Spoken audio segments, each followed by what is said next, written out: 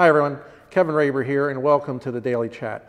Today I'm at the Indianapolis Art Center in the digital imaging studio where I'm an artist in residence. I have all my printers here and this is where I teach the printing classes.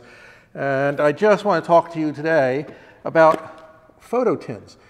If you've been reading the site for any length of time, you know that I'm a big fan of projects and you don't always have to print big. And one of the ways I like to print is a collection of photographs. I call them projects. You can see right here, for example, this is a photo tin.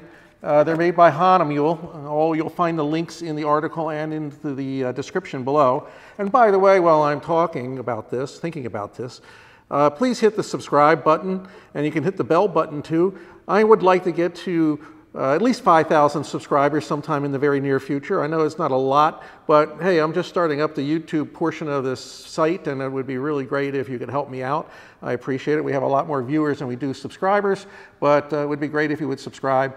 I'd appreciate it. Any case, this is 5x8 Hahnmulle photographic paper. I think it's the Burita papers. And there's a number of different paper surfaces you can get from Hahnmulle to do it. This is on the Palouse Hospital. You can see I did an article about this on the site not too long ago. Today I want to share with you the recent project I did, and it's the Bears of Katmai.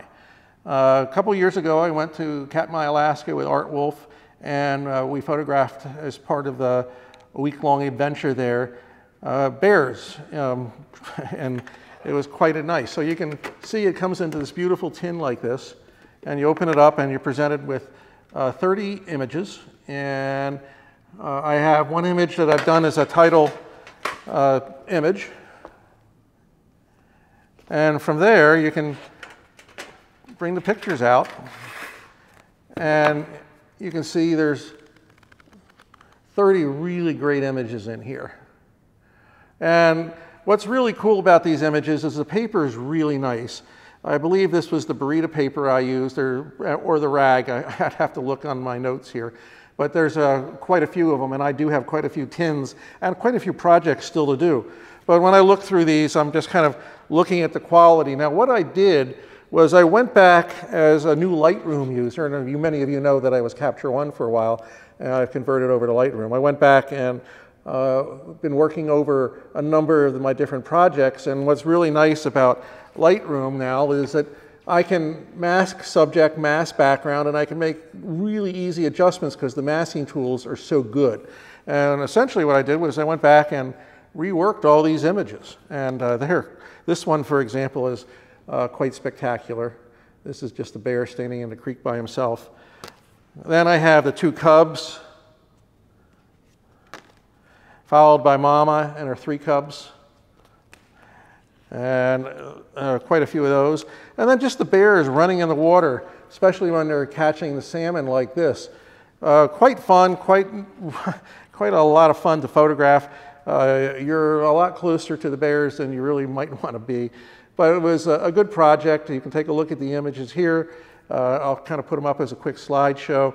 And if you want, you can hit the pause button anywhere along the line so you can view them in detail.